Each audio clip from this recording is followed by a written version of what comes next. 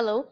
So we had a meeting last day and you had an issue with the pricing. Let's see what issue you had last day. Look at here, AAA plus.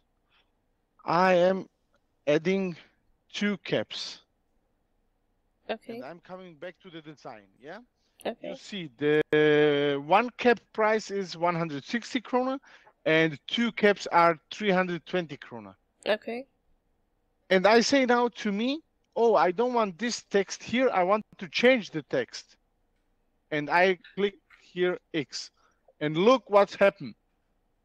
1 price is 40, 2 caps are 80. And I say, oh, it's very... So base price of this product is 129 krona. But in the design lab, if you add any text on your product, the text price is adding 120 krona with the product's base price. But if you increase the quantity and if you remove your text, you saw that the price is becoming 40 krona to 129 krona.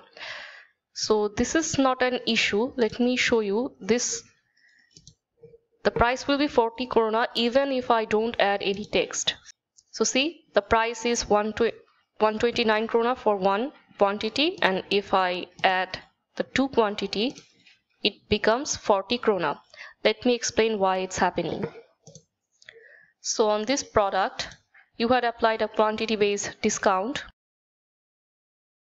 and you applied the fixed discount on your base product price, which means the discount will be applied on the product's base price.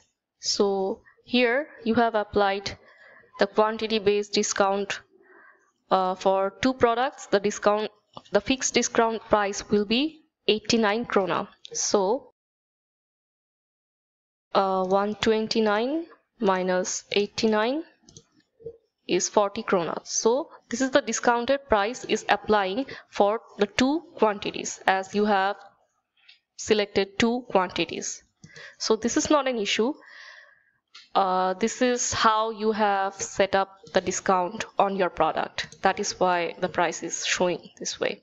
So I hope this helps you. Thank you.